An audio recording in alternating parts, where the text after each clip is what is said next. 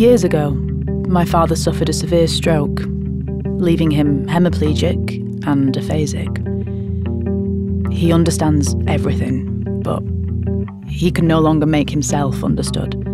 His own words are jumbled. He wants to say one thing, but ends up saying another. But sometimes, I realise there's a hidden connection between what he's trying to say and the seemingly absurd things he ends up saying. I feel as though the key to understanding him is to discover who he was before he collapsed. I need to get inside his mind before it's too late.